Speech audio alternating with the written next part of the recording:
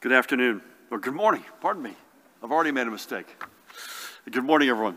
I'm joined today and honored to be with the woman to my right who needs no introduction, the Commissioner of the Department of Health, Judith Persichilli. To her right, another familiar face, the state's epidemiologist, Dr. Christina. Thank you both for being here. To my far left, another guy who needs no introduction, the Superintendent of the State Police, Colonel Pat Callahan. And today, to my immediate left, we have the honor to be joined by our state's treasurer, Maher-Muoio. We'll get to Liz in a minute, but it's an honor to have you here. And I want to thank Jared Maples for being here and from the Director of the Office of Homeland Security and Preparedness and other teammates. Before we get to Liz, we have an announcement.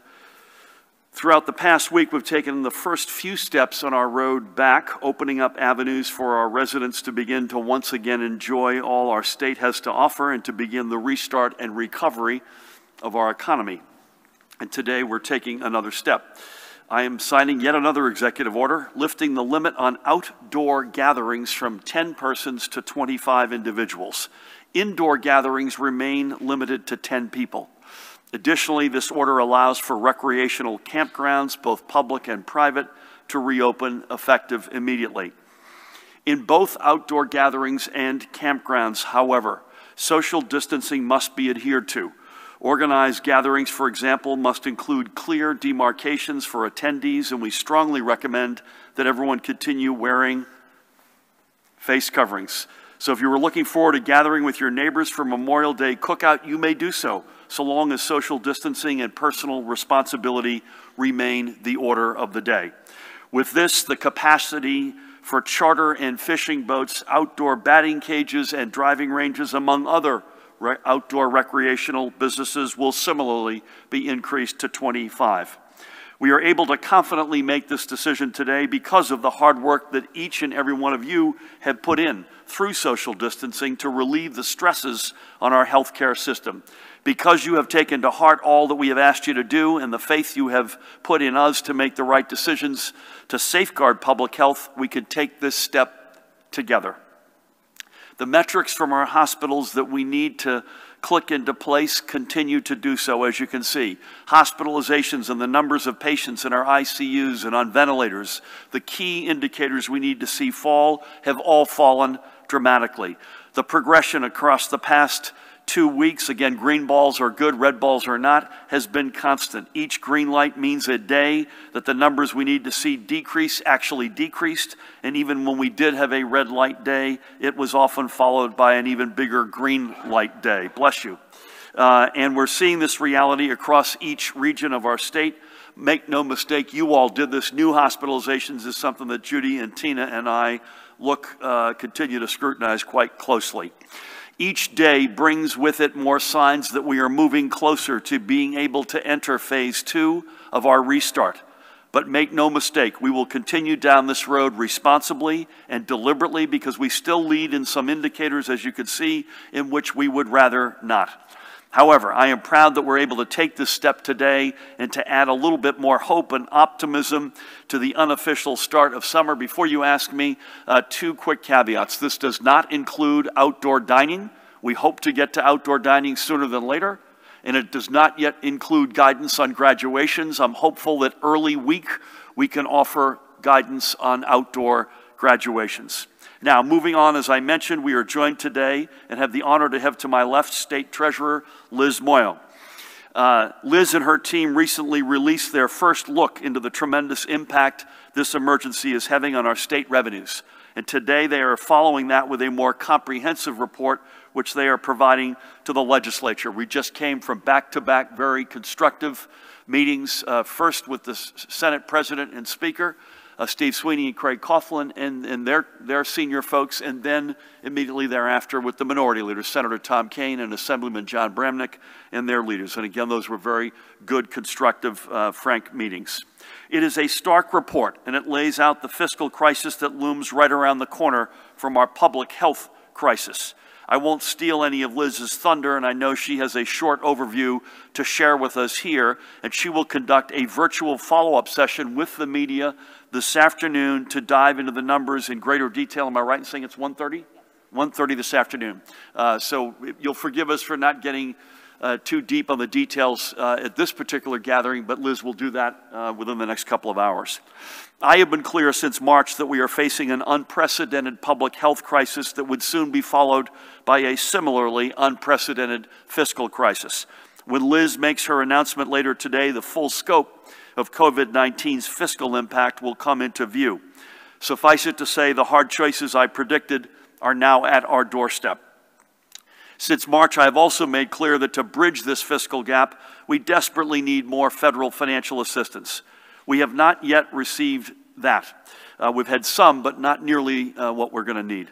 I had similarly asked the legislature to authorize state borrowing to ensure that we can fund crucial government operations, and I'm grateful, especially for Assembly Speaker Craig Coughlin's support for this proposal and for posting it for a vote on June 4th, but we still do not have this authority, and therefore we cannot rely on these funds. So the numbers you hear today do not include any aspiration, which we hope is sooner than later, for borrowing proceeds or for any federal cash assistance beyond the CARES Act. As I had forecast, today we're forced to begin making some hard decisions. We are doing our best to preserve our most critical investments where we can. For example, we are proposing a $10 million investment in the Department of Health, especially and specifically for our long-term care facilities.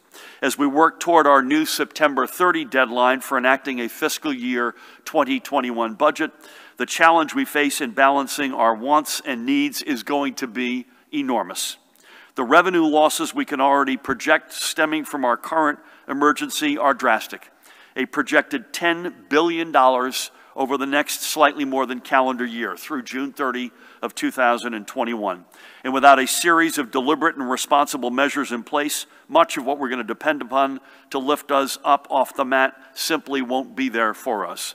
We won't be able to support our small businesses. We won't be able to help families get back to par. And all the work that we have done to put our fiscal house back in order with back-to-back record surpluses, the savings we've gleaned in health care, the deposits into our rainy day fund, all of that will be swamped. Certainly, there are things that can help us mitigate some of this crisis. First, we need Washington to step up with significant direct fiscal assistance for states. Every day, it seems, this becomes a more and more bipartisan endeavor. And that's because more and more people in both parties, by the way, are seeing what this support means. But there are also just as many minds that remain closed and intractable, and one of those closed minds controls the Senate agenda. But let's be clear about what we're asking for. Some of the closed mind folks call this a bailout.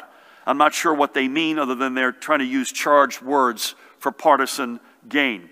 Here's what this aid actually really does mean. It means being able to pay our police, fire, EMS first responders. It means being able to keep our healthcare workers on the job for our recovery. It means being able to ensure that our kids have the educators they will need come fall. It means the trash being picked up. It means having the army of workers at the Department of Labor culling the backlog of claims. I remain ever hopeful that this package will get to the President's desk and be signed, and I will continue to push this case with the President and his team, and Speaker Pelosi, Senate Minority Leader Schumer, and with our entire delegation. But success is far from guaranteed, so we must prepare in other ways. And I should say that I'm going to spend about 2 hours this afternoon dialing into Washington and other governors, both sides of the aisle, to make the case and to go through exactly the sort of budget impact that we're announcing today. Now, as I said, we have to prepare in other ways. And in that, I thank again Assembly Speaker Craig Coughlin for his leadership in posting for a vote legislation that would allow us as a state to take advantage of record low interest rates to get the funding we will need to preserve and protect our vital economic growth and social programs and a whole lot of frontline jobs. As I've said many times before, we've been approaching a fiscal cliff, but today we get our first glimpses over its edge, and it isn't pretty. And we have two choices. We can toss our state into that abyss, or we can take measures that will allow us to slowly back away from that edge and keep our feet on solid ground. I certainly know the outcome I prefer, and I suspect overwhelmingly you prefer, and I hope that the legislature and our leaders in Washington will join us. We had a good conversation on this morning with the Senate President and Speaker, and time is of the essence. That said, let me shift gears and turn to the overnight numbers. Yesterday, we received an additional 1,394 positive test results. You can see the current statewide total of 152,719. Here is the trend line of those cases. And then I'm also happy to say the daily positivity or spot positivity rate for test samples for May 18, which was from Monday, was 14%. And I think Judy and I'm going to go out on a limb. I don't know, I hope Christina will join us here, that there's no weekend distortion with that number. And Judy will go through what that looks like on a regional basis. And we can see from the map that we look at, daily remains largely unchanged and going in the right direction. Looking at our long-term care facilities, the trend rate of new cases continues downward, and with the additional help from the Federal Department of Veterans Affairs we announced yesterday, we have faith they'll continue to decline. You can see 29,262 positive cases across our many hundreds of long-term care facilities, and we can see as well the numbers of lab-confirmed fatalities associated with our long-term care facilities is decreasing, but look at that, 4,666 blessed souls and lives lost. And again, as I've said many times, as in the here and now, 24/7, we have thrown everything, including the kitchen sink, at saving as many of the several hundred thousands of lives still associated with long-term care facilities, including both residents and members of staff. In our hospitals, the number of patients currently being treated for COVID-19 is 3,049. Our field medical stations report 43 patients. This is a breakdown of hospitalizations across regions. The number of patients reported in either critical or intensive care is now 846. Ventilator use sits at 674. That's, by the way, nearly half of what it was just 2 weeks ago. There were 151 new COVID-19 hospitalizations yesterday, while another 259 live patients left our hospitals. And here are those numbers charted across our regions, which we look at every day. As I said at the top, every trend we need to see to move along our road back, we are seeing. Every key indicator is down from the peak, and the bad days are just as often followed by an equal, if not better, good day. And so as we enter this weekend, yes, please enjoy it, but don't get complacent. Keep up with your social distancing and wear a face covering, please, if you're going out, especially if you're somewhere where social distances are hard to keep. Let's have a great weekend, and let's prove that we can keep these trend lines moving in the right directions. However, as we enter Memorial Day weekend, we must remember those who we have lost throughout this crisis, and we need to add to their numbers another 146 blessed lives lost of our New Jersey family. Our statewide total stands at an almost unfathomable 10,985. It's extraordinary. Let's, as we do every day, let's think about a few of those we have lost. First up, we remember Anthony and Elizabeth Giorgiani. They were, by the way, better known as Rocky and Betsy. What a great couple. Look at them. And they were married for over 61 years. They were both born and raised in New Brunswick, and they met at St. Mary's Church in New Brunswick after Rocky returned from serving in the United States Army in the Korean War. Theirs was a story of love at first sight. They soon married, and after the birth of their first child, Tony, they moved to North Brunswick. There they would raise their other two children as well, Gina and Andrea, and stay for 37 years. Rocky was a proud member of Carpenter's Local 1006 out of Milltown for 45 years, and Betsy worked at First Fidelity Bank. They always loved the Jersey Shore, and after their respective retirements, they moved full-time to their quote-unquote happy place, Lavalette in Ocean County. Their family was always welcome down the shore, their children and their spouses, and especially their 4 granddaughters, Alenia, Avery, Annabella, and Arden. After Hurricane Sandy, however, Betsy and Rocky moved to Lakewood, where they resided for the past 6 years. Betsy passed on May 9th. Her funeral was on the 15th, and 4 days later, Rocky passed, and his funeral was yesterday. I spoke to their son-in-law, TK, and we had a conversation about both of them and their family, and talked about their family bonds that were forged through the strong values that Rocky and Betsy instilled in their children and grandchildren, especially their love for the Jersey Shore and their overall appreciation for the preciousness of life. May God bless them both, and it's only fitting that we acknowledge them and pay homage to them as we open up for the summer on the shore. God bless them both. Today we also remember one of our tremendous first responders, Dave Pinto from Wallington in Bergen County. I heard about Dave from many, including my dear friend Bernadette McPherson, but Dave I heard about from all different directions. He was born in Jersey City. Dave started his career as a letter carrier, but he found a new avenue of service, and since 1994 had been a member of the EMT squad with the New Jersey Sports and Exposition Authority. While there, he was proud to say that he worked at World Cup soccer matches and countless concerts. I know the boss watches us from time to time. 15 of those concerts were Bruce Springsteen shows. Not that anyone counted, by the way. He loved every second of it. He was present for a bunch of Jets and Giants games. I hope they won a few of them. And also worked the morning workouts at the Meadowlands racetrack. Wherever and whenever Dave was needed, he was there. Dave also had served a variety of roles along with the chief of Wallington Fire Department and was a past member of the Wallington Board of Education and had even been elected by his peers to be its president. He was also an active member of the Wallington Emergency Squad for over 30 years until his passing. Dave leaves behind his high school sweetheart and wife, Barbara, as well as daughter Nicole and son David and one grandson, and he also leaves countless friends and colleagues. I spoke with Barbara, Nicole, and David yesterday, and it was a moving conversation about an incredible guy. Dave was just 70 years old. We thank Dave for his career of service, and we keep him and his family in our thoughts. God bless you, pal, and God rest your soul. 3 more among the thousands of lives cut short by COVID-19 across our state. This is our family. We all mourn with those left behind. And this weekend, let's take a moment to say a prayer for them as we remember our fallen military heroes especially. Switching gears, we just got word that my request for an extension of the FEMA testing sites in both Bergen Community College and the PNC Arts Bank Center has been accepted and extended till the end of June, which is a big deal. This otherwise was only going to be to the end of May.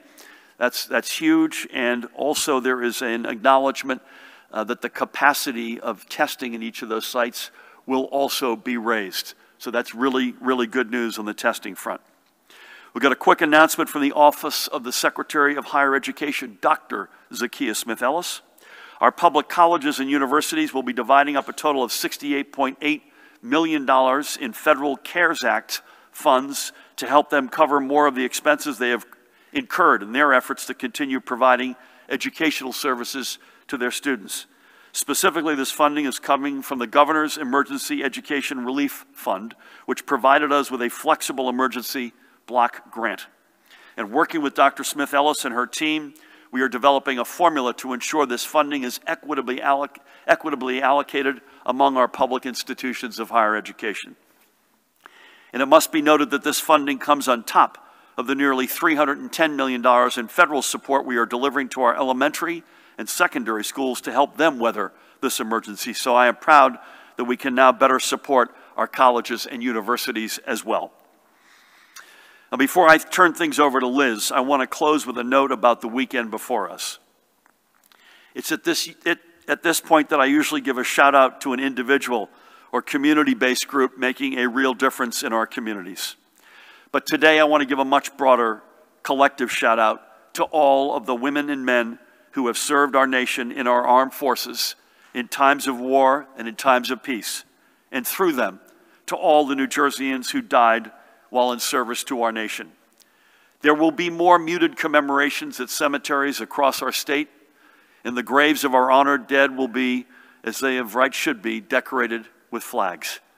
On Monday morning, I will join with Adjutant General Brigadier General Jamal Beal and others for a small commemoration at the Brigadier General William C. Doyle Memorial Cemetery in Wrightstown, as I do every year. And another Special commemoration will be aboard the battleship New Jersey, where a virtual celebration via Facebook, by the way, will honor the 77th anniversary of its commissioning. There should be absolutely zero irony in the fact that the most decorated naval vessel in our nation's history, a battleship dedicated, and I quote, to the preservation of peace in our hemisphere, bears the name of our home state. Like our people, New Jersey, the New Jersey is strong and tough, battle-tested, and always answered the call of service to defend our nation's values and to promote the cause of peace. So to every honored veteran across our state, we thank you for your service to our nation and for living the highest values of patriotism. And through you, we remember your brothers and sisters in arms who are no longer with us. Let us never forget all who gave their full measure on the battlefields, on the seas, and in the air, so that the ideals of our nation could be a beacon of hope for all the world. And so as I close today, may God bless you all. May God bless all who served. And may God continue to bless the great state of New Jersey and the United States of America. With that, please help me welcome the treasurer of this great state, a great leader in her own right, Treasurer Liz Muoio. Thanks, Governor, and thank you for having me here today.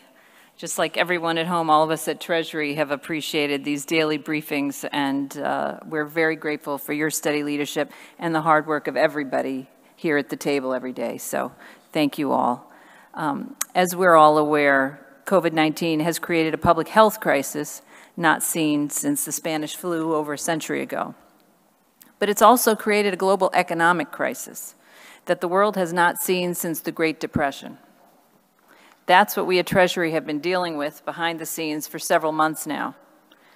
New Jersey is not alone. States across the country are facing similar fiscal challenges that seemed inconceivable just a few short months ago. And, as we know all too well now, times of serious trial only increase the need for effective governmental services. For Treasury, our primary goal from day one has been to ensure, first and foremost, that the people of New Jersey have the resources and support they need to address this brutal public health crisis. At the same time, however, we have been working nonstop to address the related fiscal crisis that has grown to unprecedented proportions.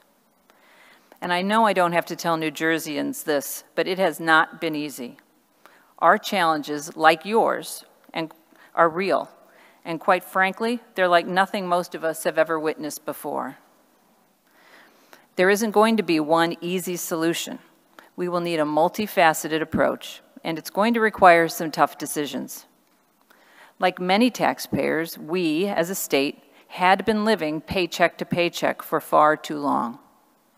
Under the governor's leadership, we had really started to make great strides over the last 2 years to improve our fiscal condition, doing it the way most families do, shoring up our savings, paying our bills, and investing wisely.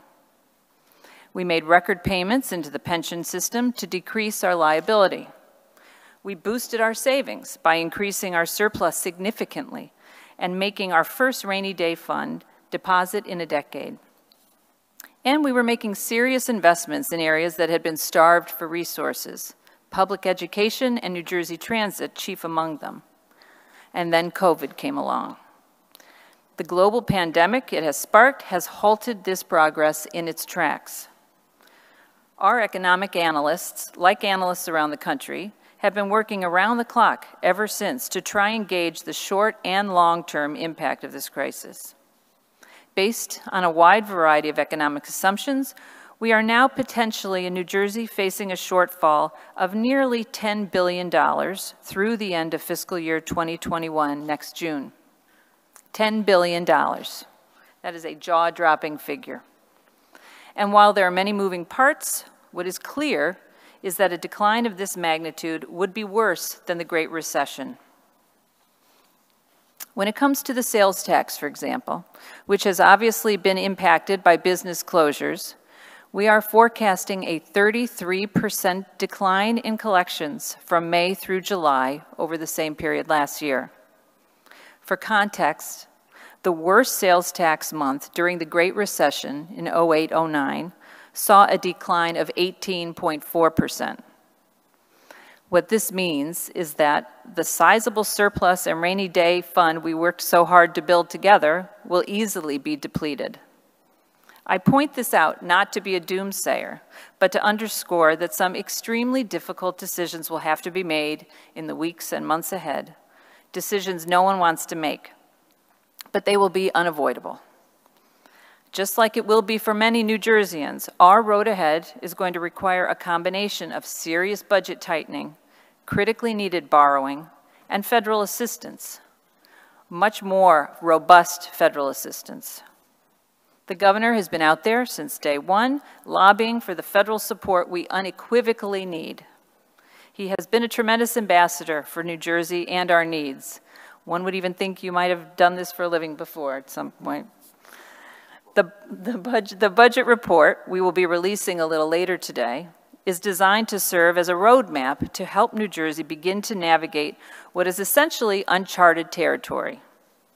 It's marked by hard choices, some we've already made and some we are proposing to make. As soon as this crisis began to unfold, we placed roughly $1 billion of appropriations into reserve. We issued a statewide hiring freeze, except for crucial COVID-related needs. And we put more than $500 million in other planned spending for this fiscal year on hold. We are also proposing to deappropriate approximately $1.32 billion, which was not an easy choice because it included many priorities shared by everyone. And additional balances will be retained in reserve until we see how the current fiscal year pans out. As the governor said, I'll go into greater detail during our virtual press conference later this afternoon, but essentially it will outline the administration's proposed path through the extended fiscal year, which will now end 3 months later than normal on September 30th. Our hope is that by then, we'll have a better handle on what federal assistance we can anticipate receiving. And we'll also have a better handle on how our state revenue situation is looking, since we extended the tax filing deadline from April 15th to July 15th to help provide some relief for taxpayers. The report we're releasing today also recognizes the significant challenges that lie ahead in the development and passage of the next budget for fiscal year 21. But I have no doubt we'll get through this, like we have many times before. Like the governor says, we're certainly not going to be spiking any footballs anytime soon. But as he's also fond of saying, we'll get through this together. At the end of the day, I have no doubt we'll position New Jersey firmly on the road to recovery. Thank you. Liz, thank you for your extraordinary leadership in both peace and at war. And this is a lot harder than in peacetime, I can say. We inherited, part of the reason we got here to begin with, a big part of the reason was to restore, not just get the economy growing and make it fair again, but restore fiscal sanity. And we had made such progress led by you over the past almost 2.5 years. And I'll repeat the immortal philosopher again, Mike Tyson, everyone's got a plan until you get punched in the face. And God knows we've been punched in the face from both a health perspective and now and clearly as an economic perspective. And so look at the job losses, look at the crushing impact on small businesses, hospital systems, transit, and then add to that states. And the key challenge for us, again, that's why we need to be able to borrow. That's why we need the fiscal, direct fiscal cash assistance from Washington, is not to help us with what we got elected to fix. We got a plan for that. That we're okay with. We have to keep firefighters, police, EMS, healthcare workers, educators in their jobs at our greatest hour of need, serving our residents who need them more than ever before, and at the same time keeping employment as robust as humanly possible. That's what we need the help for. So thank you for your leadership and your whole team. With that, please help me welcome the woman who needs no introduction to my right, the Commissioner of the Department of Health, Judith Persichilli. Thank you, Governor. Good morning, everyone. Good morning. Good morning. As we prepare for the Memorial Day holiday weekend, We expect more residents to be out in our parks, visiting beaches, and having backyard barbecues. Being outdoors and physically active is so important for your mental and physical health, but we want you to enjoy these activities safely. So today I want to reemphasize the importance of taking precautions to protect yourselves and others. We want individuals to wear face coverings and to wear them correctly. Your nose and your mouth should be covered. When possible, clean your hands with soap and water or alcohol-based hand sanitizer immediately before putting on your mask, adjusting it, and after removing your mask. Wash your face covering after every use. And remember, face coverings do not replace social distancing. They are protecting you from me. Practice social distancing as you enjoy outdoor activities. Stay at least 6 feet apart. Bring and frequently use hand sanitizer with at least 60% alcohol. Avoid gathering with others outside of your household. Don't visit crowded outdoor spaces where you cannot appropriately distance from others. Don't use the playground or participate in organized sports or congregate with others. And of course, if you feel sick, please stay home. Even if you are outside, do not attend large mass gatherings.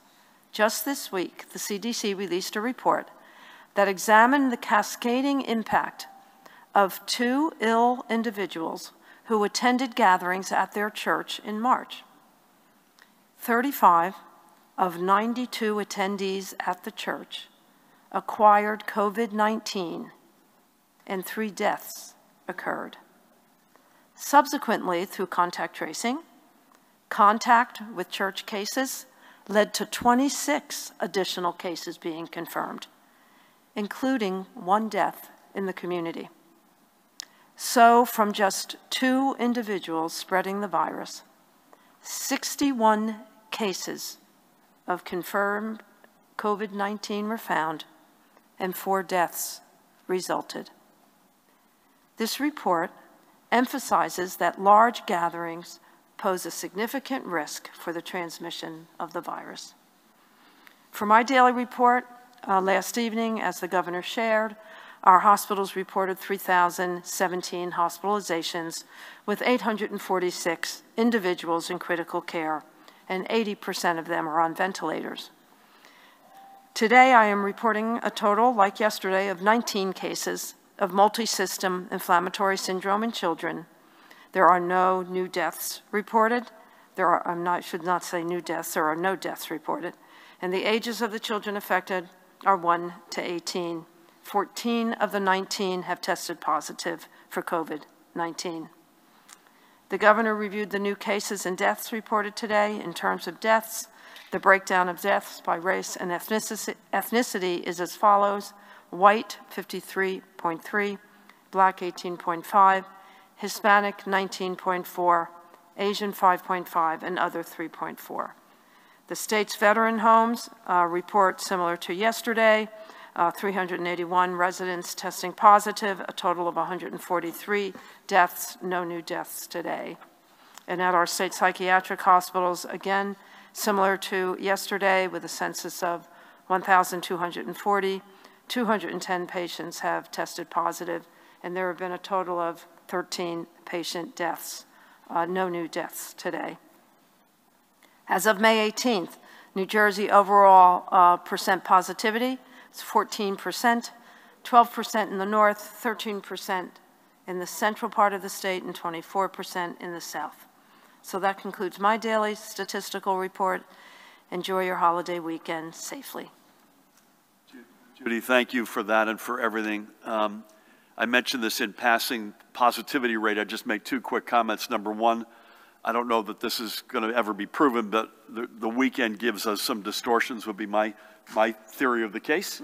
And secondly, note that the number is higher in the south, and that is consistent with what we've been saying now for weeks in terms of the migration. And if you look at the hospitalizations today by region, you get another read on that. So thank you for all of the above. Please help me welcome the Superintendent of the State Police with updates on compliance and other matters. Another great leader, Pat Callahan. Thank you, Governor. Good morning, everybody.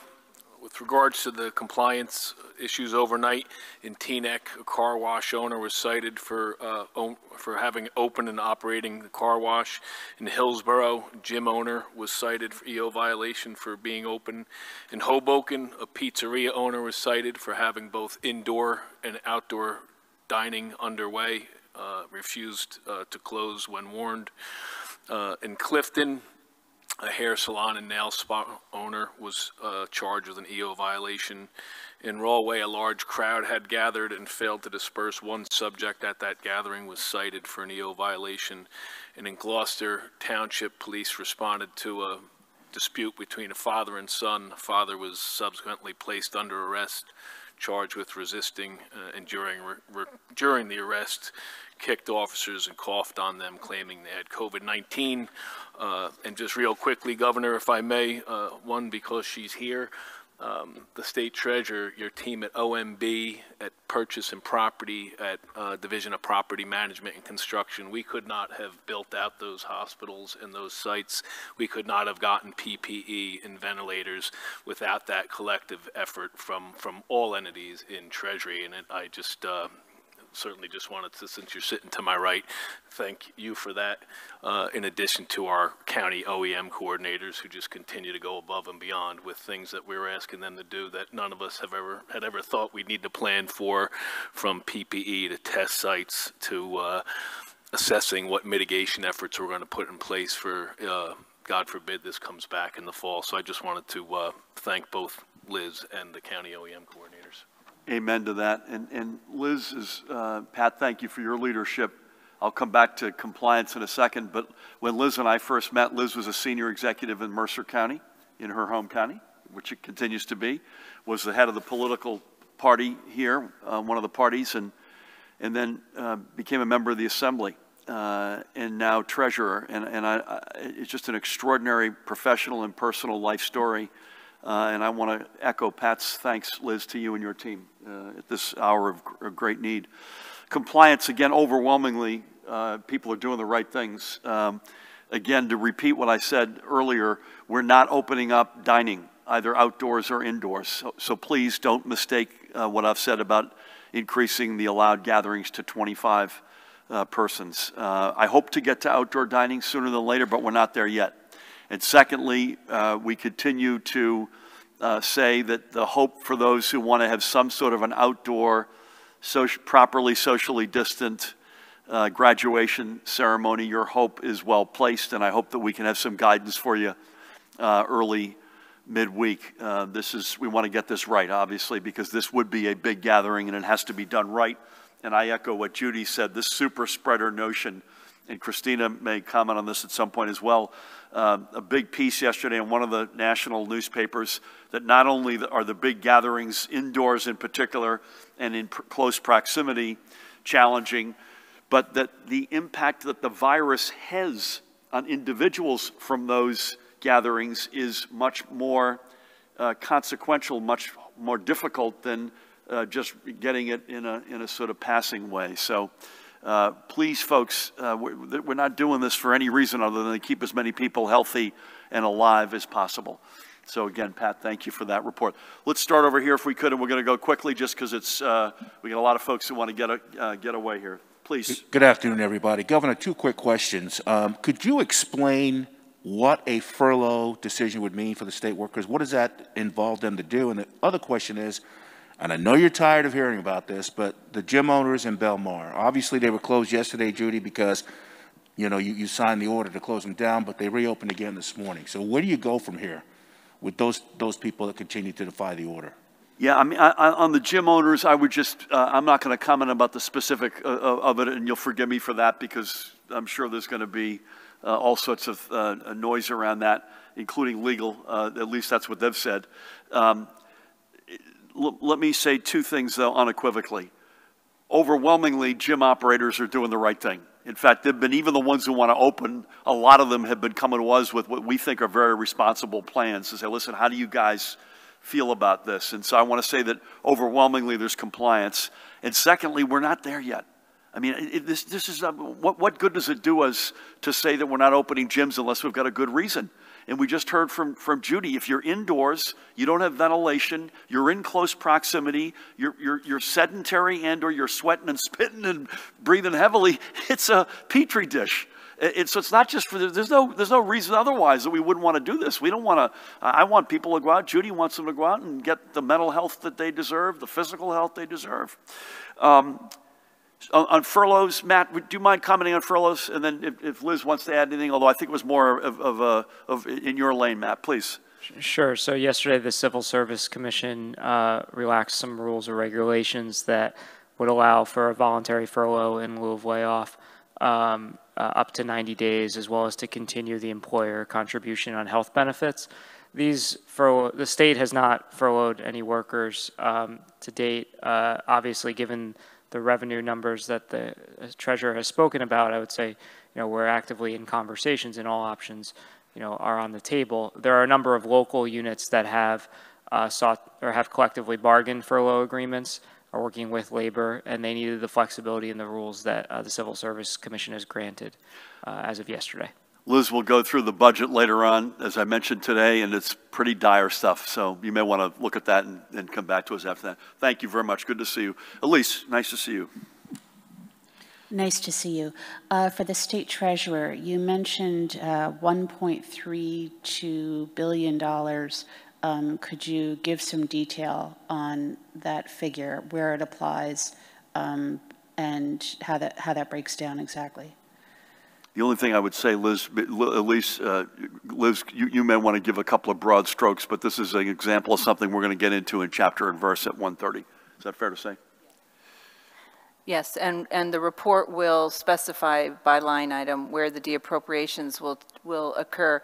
I'll just say, for purposes of this discussion, that the majority of them will be on the reserve list, are currently on the $1 billion in reserve lists that OMB has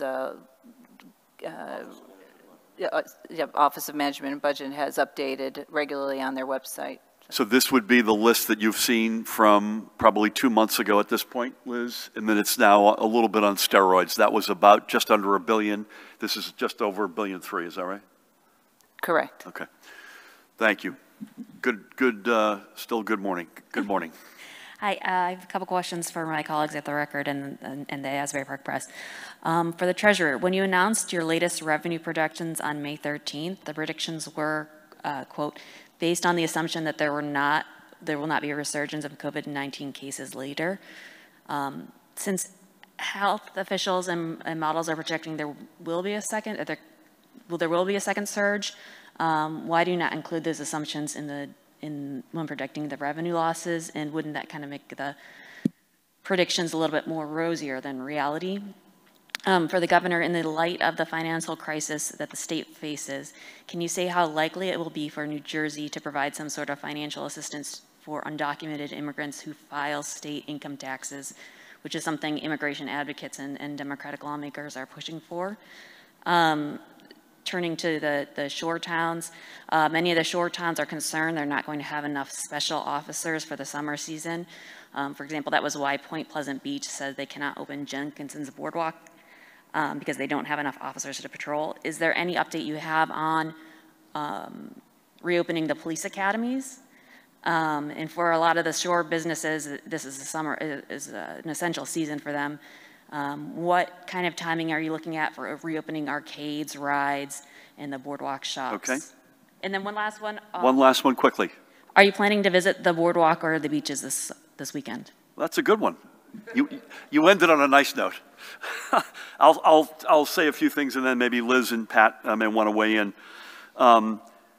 Liz will say this: it does not envision a resurgence, and I think Liz would say, I don't want to put words in your mouth, if we do get a resurgence, you and your team are plus or minus, it's another $1 billion. And I would not use the word rosy in any event to describe what you'll hear about later on today. Open-minded to providing financial assistance to undocumenteds, but again, we're in a very resource-constrained world. We had a meeting, as I promised yesterday, Director Maples, Colonel Callahan, the Attorney General, Matt, George Helmy, myself, Jen Davenport, number 2 at in the Justice Department, talking about preparedness for Memorial Day weekend. And this topic not just came up yesterday, but it's come up whether or not the shore towns have enough folks to be able to put at the point of attack. I know Point Pleasant is one example of a town that has said they're not sure they've got the resources they need. I'll let Pat and or Jared weigh in. Nothing new to report on arcades or shops. You know, this will depend on if we continue to have another couple of good weeks here. My hope is that we get to that, particularly if they're outdoors. And lastly, yes, I will be somewhere weather dependent on the boardwalk, probably doing a run and strolling a little bit with my wife somewhere in the Seaside Heights, Seaside Park neighborhood sometime this weekend. I'm not sure. I don't have an exact moment as to when. Liz, anything else you want to add on resurgence? No, other than our Office of Revenue and Economic Analysis has taken a look at sort of modeling out what we would expect if there was a fall resurgence, and as the governor mentioned, it's roughly another additional $1 billion hit to our revenues. That will appear as in the report that will be issued this afternoon. It's very difficult, though, to budget based on sort of supposing that there's a resurgence. You know, modeling this revenue forecast is difficult in the best of circumstances because we just really have no precedent for this. But if we are letting the legislature know that in the event that happens, we could expect a worse outcome to the tune of about $1 billion. We have not modeled yet what, you know, some epidemiologists are predicting sort of a flow, you know, an ebb and flow of the virus. That is something we have not modeled out yet, but that is something else to take into consideration. And on the other side of the coin, we haven't modeled in either a valid therapeutic or a vaccine either, which would swing us to a different, more positive place. Pat, any quick comment on shore, particularly summer surge staffing, and any advice you've got for folks out there in terms of trying to figure out whether it's safe to get back and get on the beach? Sure, Gov. The Attorney General and I were actually on a call this morning with 800 law enforcement officers, a lot of chiefs from around the state. The shore was a topic of discussion. We're working with the Police Training Commission on making sure we have enough special officers. That's starting to shake loose right now, in addition to our own state police class. So we think we'll be well positioned with staff throughout the summer to support the shore towns. Again, Mother Nature is not, as I said yesterday, I'm normally overwhelmingly, and I hope it's 85, sunny, and low humidity.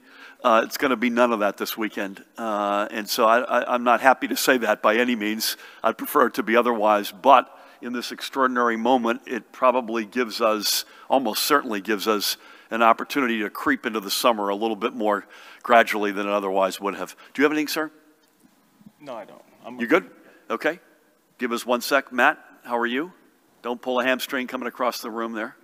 Okay, Morning, Governor. Thank you. I have a few from my colleagues at NJ Spotlight and NJTV. Have you gotten updated outbreak plans at this point from all the long-term care facilities, and can you update us on how many staff and residents have been tested so far?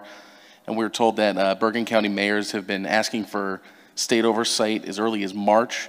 Was the state slow to respond here? Separate topic, what are the percentages of testing for COVID in various group settings, long-term care, psychiatric, developmental centers, and prisons, and how does that compare to the general population? And how many correction staff have died from COVID, and why is the state not reporting this number while you're reporting deaths among staff at developmental centers, psychiatric hospitals, nursing homes, et cetera? And then on one more on last taxes. One, please. Very simply on the budget, should residents prepare for tax increases?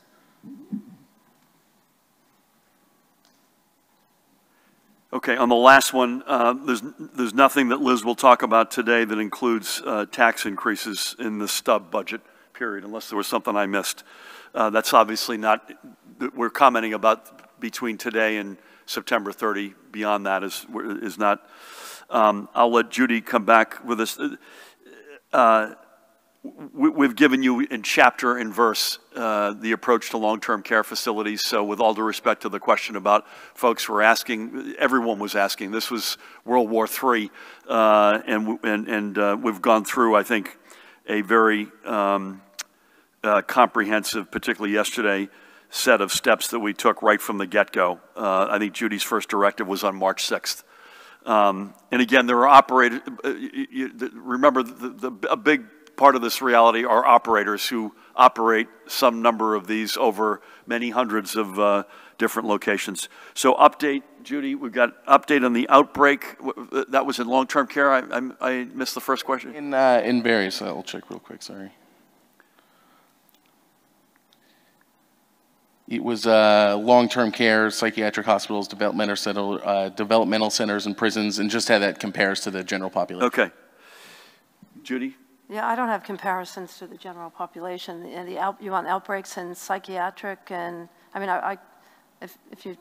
I mean, we show the positives every day, and we show the fatalities every day from long-term care facilities. What more did you want?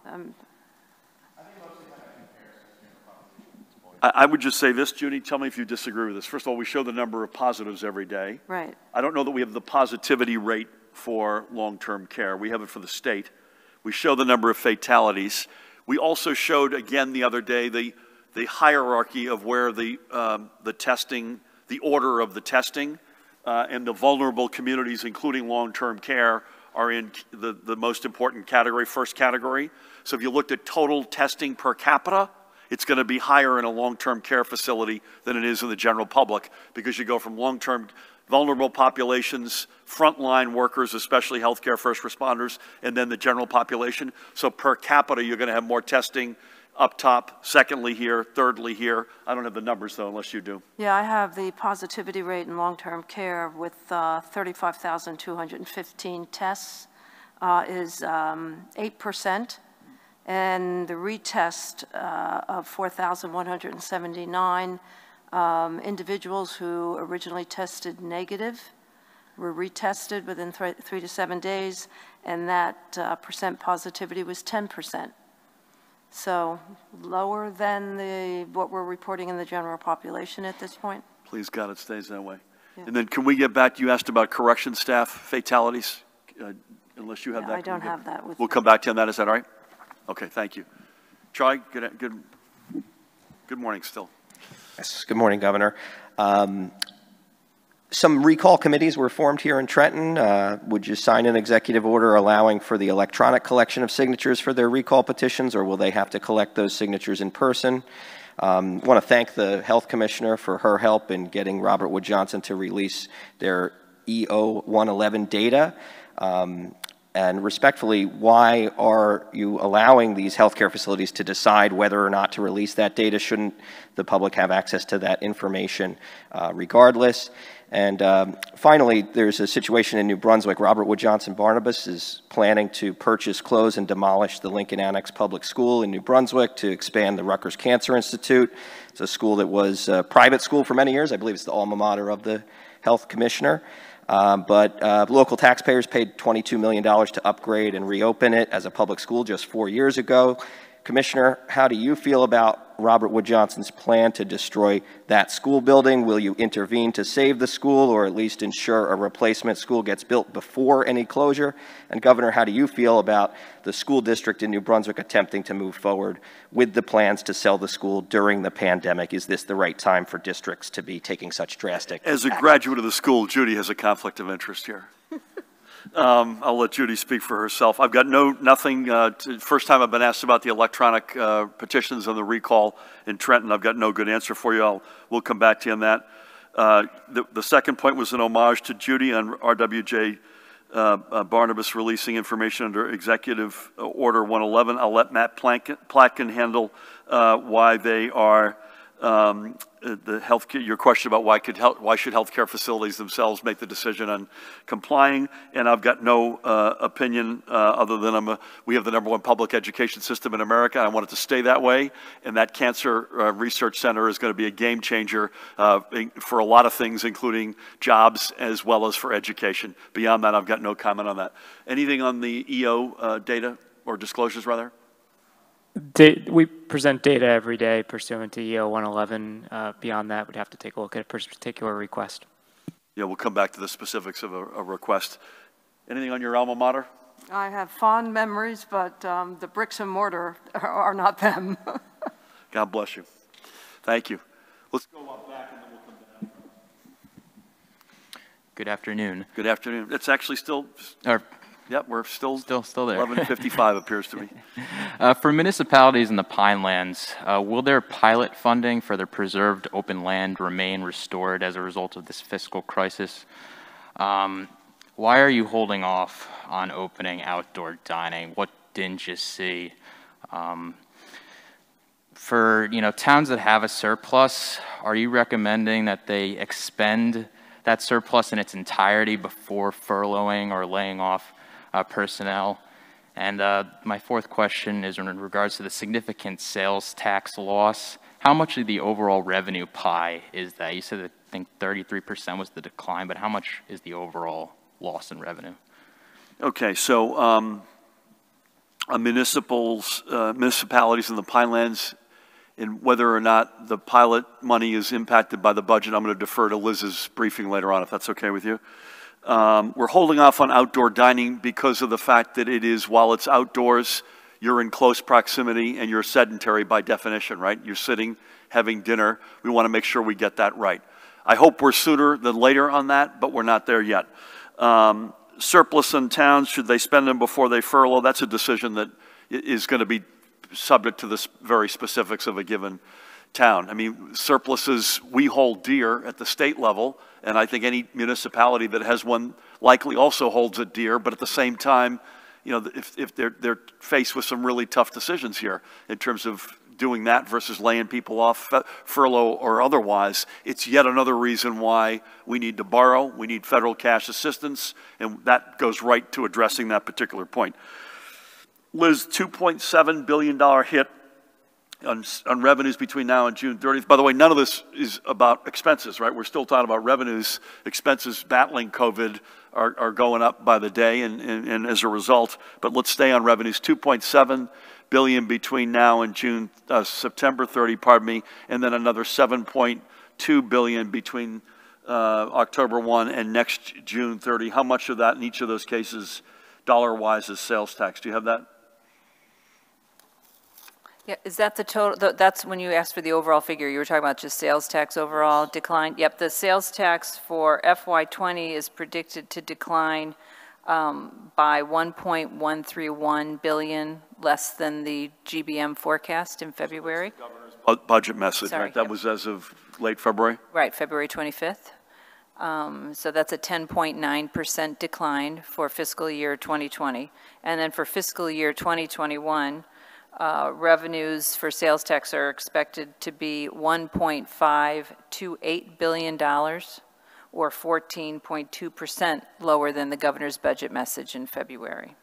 So can I tack on to that, if I may? So you'd add 1.13 to 1.5, you get 2.6 and change, and that's out of a total of about 9.9 billion. Thank you. Brent. Does yesterday's announcement on furloughs come in lieu of Steve Sweeney's furlough plan? Do you plan to veto that now?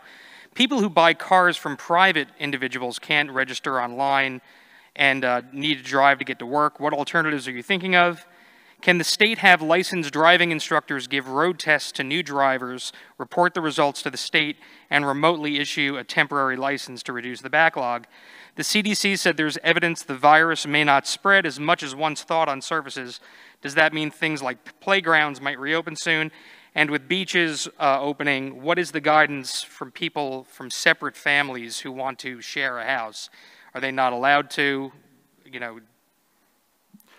I'm going to ask Matt to address a number of these, but Judy and Tina, before I do, I read the same guidance Brent is asking about, that they're reassessing how long this virus lives on a surface. I would think that, to Brent's question, that again, if it's an outdoor surface, that's something we're likely going to get to sooner than we would to an indoor surface. But any reaction to that guidance? Yeah, right now the evidence suggests that contaminated surfaces aren't really the main mode of transmission. However, it doesn't mean that you still shouldn't be cleaning the surfaces, shouldn't be disinfecting the surfaces well. So all those other infection control measures still need to be implemented, even if the mechanism of transmission might not be as viable. I got a lot of grief for using the phrase bubbles a few days ago, but that's a increasingly commonly used phrase where you're cohabitating with family, overwhelmingly most likely, and or some folks you've just been in a similar eco system with over a period of time. And there's a challenge. I'm not a health expert, as you likely know by now, but when you start crossing these bubbles with each other, it's a step where you take more risk. And so I would just say, go into that with your eyes open. This is your last question. And even if you're under the same roof, if you've not been with that other person, or you've got different groups, adhere to the limits of congregation that we're raising as of today. But I would keep your distance. That's a personal opinion. I would not be sitting side by side tightly indoors with someone you have not been hanging around with yet. Do you disagree, or you good with that? Okay. There's no strict other than the total numbers. Matt, you got furloughs in the Senate President's bill, private car sales, and I'm not sure I understood your driver's road test. Hold on. It's because people can't go to DMVs to get their driver's license. I guess this goes back to teenagers driving. This is from a colleague, so I'm not quite sure. Can the state have licensed driving instructors give road tests to new drivers, report the results back to the state, and remotely issue a temporary... I understand the question now. The answer is no. The other two were private car sales and furloughs. Yeah, on private car sales, we'll have to have NBC get back to you, Brent. On furloughs, I think I said earlier what yesterday's actions meant, and I'll defer comment on the Senate President's bill until the governor's ready to take action. Just on the shared houses, as long as it's not their primary residence, as in people aren't all living together on a permanent basis, there's the 10-person limit indoors still applies. Obviously, towns themselves still have the authority to make determinations as to whether they want to allow short-term rentals, and some have and some have not. I made yet another mistake. By the way, it is now officially afternoon, but secondly, the indoor restriction remains at 10, and I should have said that. What we lifted today is outdoors. Yeah, but I think that you got to be smart. You got to use common sense. I think this is going to be a challenge for everybody as we further open. How do you responsibly, and by the way, let's remember, we've said this from the get-go, most importantly, the most vulnerable among us, seniors, comorbidities, intensely congregated persons, communities that are most vulnerable, communities of color, quite clearly. I mean, there's going to be certain density is something we've got to be careful, and we've got to be careful cross-generational. It's one of the biggest challenges you all have asked about education and what's our game plan look like. It's one of the toughest nuts to crack between Judy and the Department of Education and their teams as to what does that look like. Daniel, you get to close this out. Hi, Governor. These are all budget questions. When you say that with there might not be any tax increases through September 30th, but that beyond that could be different, are you saying there might be increases in FY21? The $10 billion is certainly a sizable chunk, but it seems quite different from the $30 billion that you had mentioned in the past. Why the discrepancy? Do you expect the drop in the gas tax could mean the rate will have to increase this summer? Say that about the gas tax, sorry? Do you expect that the drop in the gas tax, gas consumption would mean the rate would go up this summer? And do you expect the state's credit rating could go down because the state's credit rating could go down? Could go down because of the borrowing for the Federal Reserve? So I'll give you some quick thoughts, and then Liz can come in behind me. We're not here today, and Liz is briefing through September 30th, other than projecting revenue loss for the period between October 1 and June 30. I'm not opining one way or the other on what our solutions are going to be, other than we need federal cash and we need to be able to borrow. Today, we're here to talk about between now, in terms of a full budget, I mean, between now and September 30th, and then at some point down the road, we'll talk about October 1 to June 30th. $10 billion in revenue. I said this a minute ago in passing, but I'll lay on this. $10 billion in revenue changes. That does not include a dramatic amount of expenditure, PPE, medications, ventilators, beds. Dealing with this crisis is a whole lot more beyond the $10 billion shift in revenues. And by the way, that's only through June 30th of next year. I'm good. I'm still going to answer you here. Thank you. Liz makes the decision on gas tax in August. Last I checked, it's May. We'll come back to you in August on that one.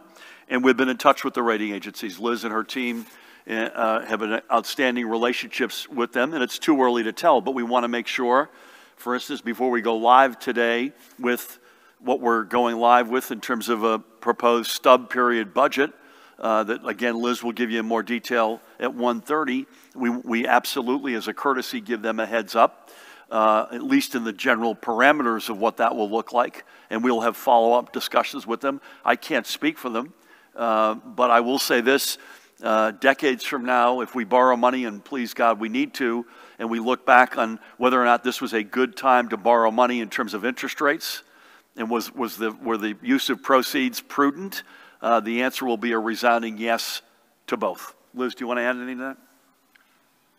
No, just to reiterate what the governor said. I mean, we are in regular contact with the rating agencies. The governor, actually, since coming to office, has met with them every year, at least a couple times, to go over proposed and finalized budget decisions.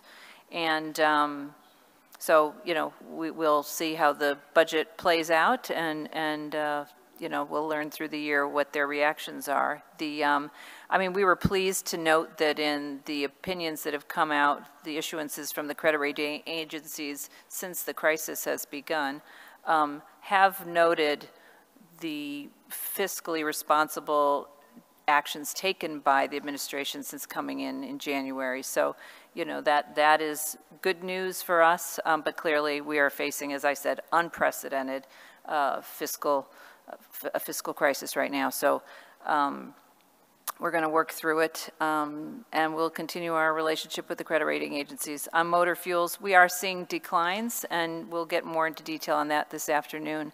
But as the governor said, we'll work with the Office of Legislative Services in August to look at the numbers. It's formulaic, so you know, that will determine whether we have to raise or decrease the gas tax effective October. Yeah, it's important to remind everybody that this isn't Liz having on her back porch trying to put her finger in the air to decide what the gas tax should be. This is a formula that was put in place before we got to office. And so the only stipulation is that every August, the treasurer has to make, with the input of the Office of Legislative Services, has to make a conclusion. With that, I'm going to start to mask up, and I'm honored to wear on my mask today, and not by coincidence, our flag. A couple of housekeeping matters. Number one, again, in the near term, the here and now, Liz is on at 1:30 today for a detailed press briefing. We are going to give you all in the media a couple of days off here. We will be communicating electronically over the entire weekend, Saturday, Sunday, and Monday. We reserve the right, Dan Bryan is with us today, we'll reserve the right to get on the phone with you or, God forbid, get in person with you if there's a meaningful development and reason to do so. Otherwise, we will be back physically with you all Tuesday at 11 a.m. And it's 11 a.m. because we've got a White House call, I think, at 1 p.m. on Tuesday. So we'll be back live with you on Tuesday. And again, if we think there's a reason to do so beforehand, we'll get a hold of you ASAP. And the exception to this, of course, is Liz's more detailed discussion of the budget today at 1:30. I just said to Judy, we'll be on. By the way, we're not taking the weekend off. We will be fighting this morning, noon, and night, I promise you. And we'll be paying close attention, clearly, to the shore and our lakes. And by the way, let's give a shout out to our lake communities. This is overwhelmingly about the shore and our beaches, but it's also importantly about our lakes. I want to thank Judy for her extraordinary leadership. Christina, thank you as well for your leadership, and for each of you. Liz, thank you again. Incorporate my prior comments by reference. Pat, Jared, Matt, Dan, the whole team. Again, most importantly to everybody out there, two very simple comments. Thank you for everything you've done, and please keep doing it. And I think a word that keeps coming up is let's all behave responsibly to each other and as it relates to our own public health. So that as we begin to open up, as we begin to wrestle with the questions about crossing in with other people we haven't seen in a while, which will inevitably happen, that we do that responsibly. And secondly, let's remember what Memorial Day is about. It's about our veterans. It's about the members of our armed services. It's especially about those who have lost their lives defending our nation and standing up for our values. And there's no values anywhere in the history of man that comes close to the American values. And no state has stood taller in defending those values at every step of the way, from the Revolution right up until today, than New Jersey. God bless you all. Take care.